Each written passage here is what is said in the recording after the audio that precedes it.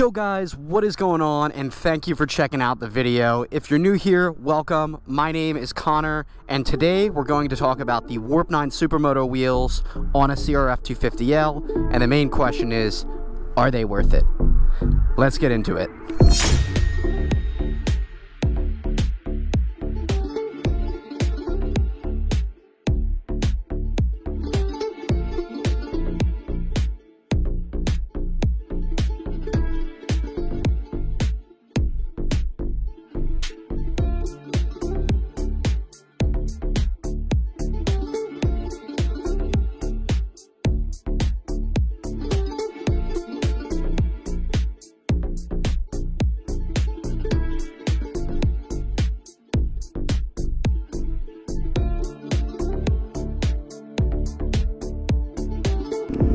Alright guys, so there's going to be three main things that I'm going to talk about today about these wheels, just to keep it simple. It's going to be cost, performance, and aesthetics. Alright, so point number one, cost.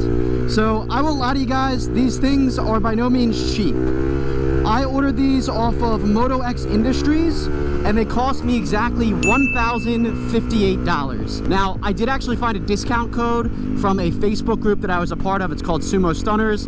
Basically, if you use the coupon code Facebook, it saves you some money. So I got $55 off the order, and it came out to $1,058, so save some money. I personally think these wheels are pretty damn expensive. You're gonna spend $1,000, and that's, you know, pretty much a fraction of the bike. If you've got a cheaper bike like a CRF 250L, this is like 25% of what my bike is actually worth.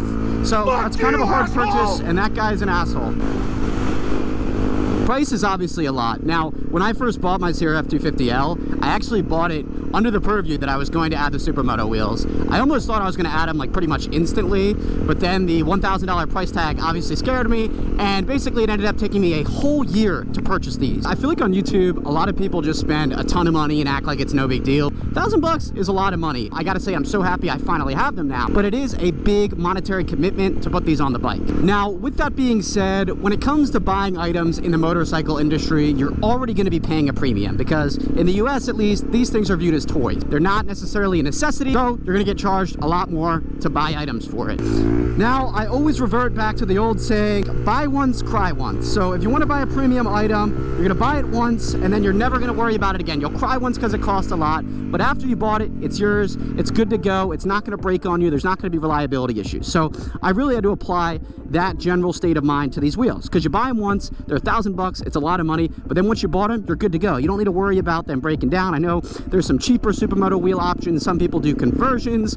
from like the CBR, but buy once, cry once, and it's absolutely worth it once you have the premium items on your bike already. These wheels do have a ton of options to customize them if you really want to do so. So you could customize the spokes, the nipples, the hub color, the rim color. Now that's all going to come at an extra price. Basically, all I did is I went with black wheels, black hubs, everything else is silver because it cost me no extra money. But you can customize to your little heart's desire if you want some cool neon colored wheels or some shit like that. But I just went with the bare minimum. That way, oh, cars are stopped. That way, it's a lot cheaper. At the end of the day, these wheels have really good resale value. You can buy these wheels for $1,000, $1,100, and come a year or two down the road, let's say maybe you want to sell your bike, you want to sell the wheels separately, you could sell these things for nearly like a couple $100 under the actual purchase price. So performance, as you can imagine, these things handle freaking amazingly. The feeling that you get locked in is incredible. It's really hard to even imagine taking these wheels off once you've got them. Now, the wheels themselves are both 17s. So what you do is you take your rear tire, which is traditionally an 18 with the rear dirt wheel, and the front tire, which is a 21 with the front dirt wheel,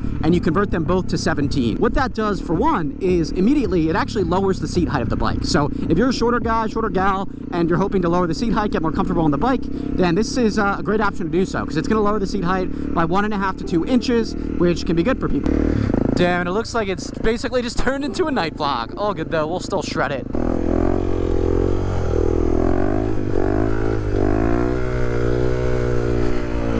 Please disregard my notes here, you can ignore them. The Supermoto wheels also changed the geometry of the bike, meaning it's going to sit a little bit further forward, a little more aggressive, because the front wheel is now smaller. So you feel that immediately. The agility of the bike is super noticeable. It feels awesome. Totally coming into the darkness here. I feel like when I was doing research on Supermoto wheels, no one ever gave like a really good comparison for how dirt versus Supermoto feels like. And I think the easy analogy is, if you've ever driven a Jeep or a lifted truck or something with very knobby wheels, you'll know that the ride characteristics are decently uncomfortable. So it's pretty loud. The tires tend to grab a lot of the road, so it kind of has you going all over the place. And it's generally like, you know, not the most pleasant ride in the world, on pavement that is. Now, if you had a Mercedes with racing slicks on, you can imagine how smooth it feels on the highway, cornering, everything. You're just locked in, you feel planted, almost like you're planted directly to the ground. And that's the difference I would say that these Supermoto wheels make specifically. Sorry guys, I just saw these stairs and thought, what is more Supermoto? Let's do it. Woo. Oh yeah. Don't mind me, guys. Anyways, guys, so these wheels just feel a hell of a lot more planted, especially on the highway. I can ride up to speed, up to 80, no issues. I don't worry about getting blown around. The dirt knobby wheels will really move you around a lot with the wind. These are totally planted, and I absolutely love them. As for the actual cornering and turning experience of these wheels, I'm not the best rider, so I can't say for sure. Honestly, most of the time I spend on this bike, I'm just ripping wheelies, so I can't speak to that, but they do feel awesome. I am looking to significantly improve a lot of my Supermoto skills. Maybe there's a little go-kart track day in the future, who knows? On the topic of wheelies, this video has really been lacking here, so my bad. I'll make it right, I'll make it right. Whoa! Oh wait, I'm going the wrong way. Get over here real quick. Bada bing, bada boom. Last but not least for this review are going to be the aesthetics of the bike. So I gotta pull over to get you a real good look at her. So guys, the aesthetic... Do you mind, bro? As you can tell, the aesthetics of the bike are freaking awesome. Again, we've got the black rims, black hubs, silver nipples, silver spokes, but it just looks so much better at this point. You can tell the geometry is a little bit higher up in the rear, so it's a more aggressive riding feeling, but I mean, the looks speak for themselves. One thing you do have to get is the Supermoto fender. If you order from Moto X Industries, that's an extra 25 bucks. You do have to drill holes in the bottom so it can fit. You kind of just line it up. That was a bit of a pain in the ass, to be honest, but it looks awesome with that Supermoto fender. And then the black wheels, I obviously upgraded the black plastics from the CRF 250M, got them from Biker's Bits, link below. But yeah, all in all, it's awesome, and holy shit, I need to tighten my chain. God damn. Anyways guys, I hope you enjoyed this video. Thank you so much for watching. I will catch you next time. Peace.